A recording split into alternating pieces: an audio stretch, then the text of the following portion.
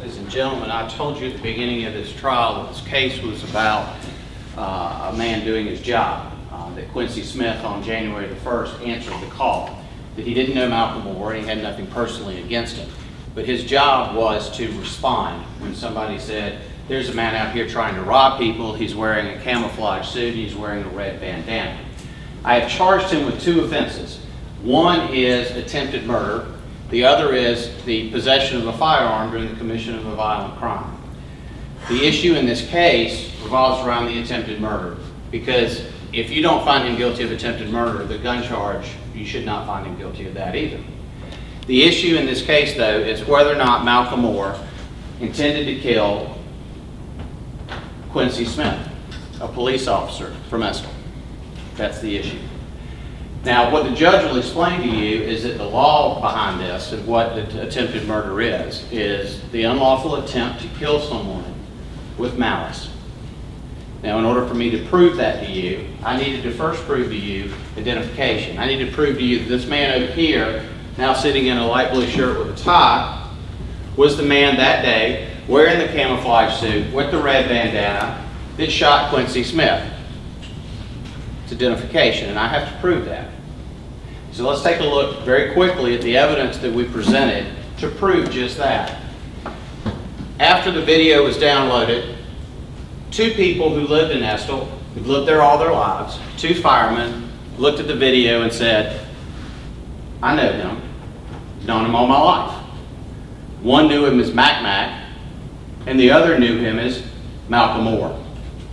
That produced the photograph that everybody went out looking for, and that's the same photograph of the person that's sitting in this courtroom. If that wasn't enough, however, you got his cell phone. What we introduced in the cell phone was a cell phone that was left at the scene, broken in 2, not shot in 2 like he said, but broken in 2. And then held 2 texts. One saying, this is Mac, and the other said, this is my new cell phone number, this is Malcolm. That was the cell phone at the scene. Now, if that's all you had, that would still be pretty good identification. 2 people that have known him his whole life looking at the video saying that's Malcolm Orr. The fact that they arrested him wearing the same clothes that he was in before, except for the jacket. The fact that they pulled the bandana out of his pocket when they arrested him. But if that's not enough,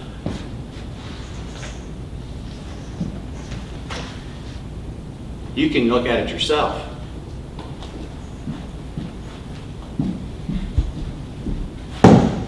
And you can make that decision yourself without that testimony. Is that the same man in this picture? Is that the same man that held a gun to the face of a police officer and shot it, not once, not twice, not 3 times, but 8 times? The second issue is whether or not he intended to kill him. Most of us realize that if you take a gun and you shoot somebody in the face with it, you're intending to kill them. But think about what the doctor told you. The doctor came in here and testified that the bullet severed a vein in his neck, that he had had people before actually die just because of that. That fortunately it had clotted inside, and so there wasn't a lot of blood, despite the fact that, as the EMS technician explained, his neck was literally flayed open from the bullet, and that he could see the inside of the trachea. The doctor testified that the bullet cut that vein, that fortunately it had clotted, but when they got into the emergency room and they started operating on him, it burst forth and started filling with blood again. And that was the low pressure vein, not the artery that's right beside it that had the bullet clip that. Quincy Smith wouldn't have made it off of the road that day.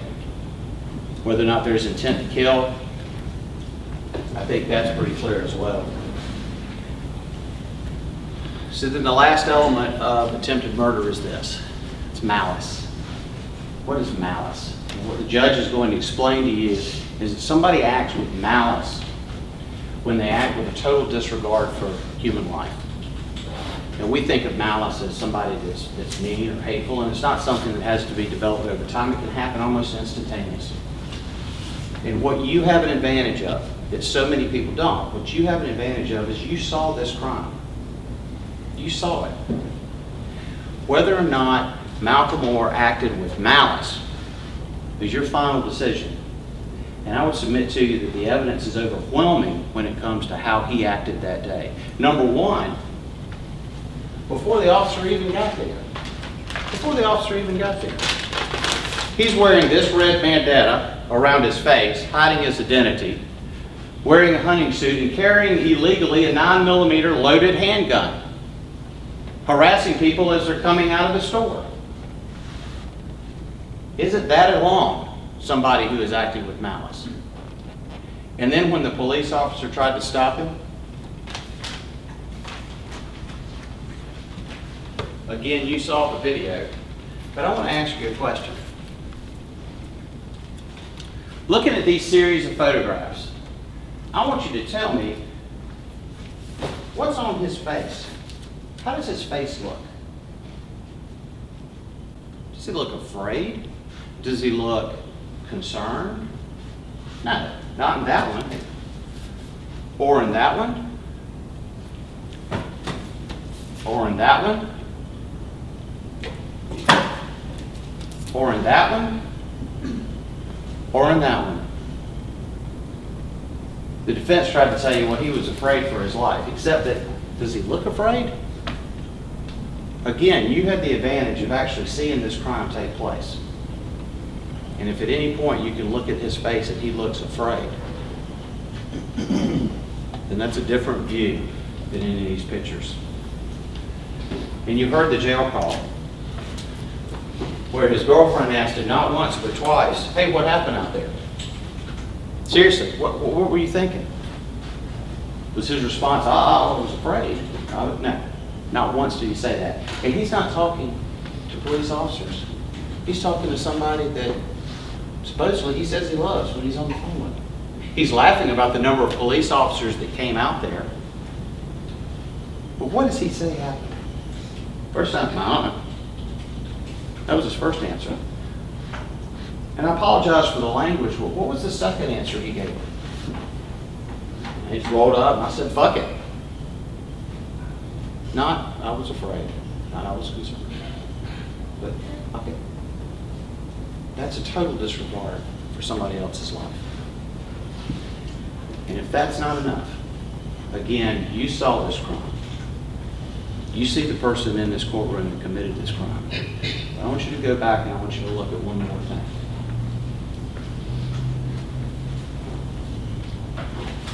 If you truly want to decide whether or not Malcolm Orr acted in malice that day, I want you to think of something. He shot, either hitting or tried to hit Officer Smith, not once, not twice, not 3 times, not 4 times, not 5 times, not 6, not 7, but 8 times. 8 times. Can you play this video? I want you to watch something.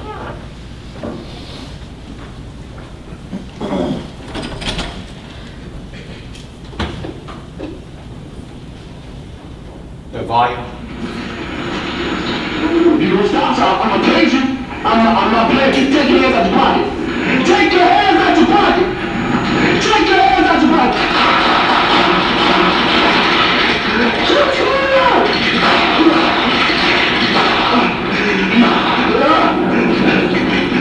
Okay, stop it.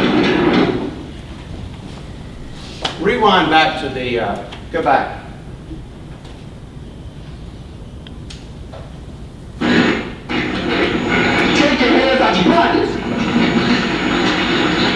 You don't stop, so I'm gonna tase you.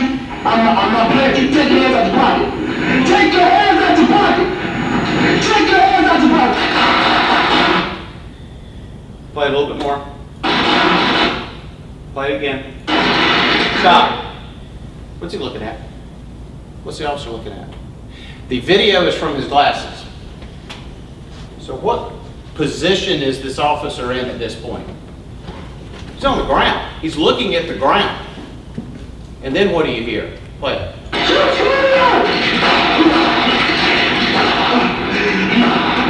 Stop it. How many did you hear after that? 4 more. 2, while he was on the ground, and two more as this officer was running literally for his life back to that police car. That's malice. That's Malcolm Orr. He attempted to kill this officer and almost did with malice. I asked you at the very first of this that I would come back here and ask you for one thing and one thing only. And I'm going to do that. When you come back with a verdict, speak the truth. Thank you.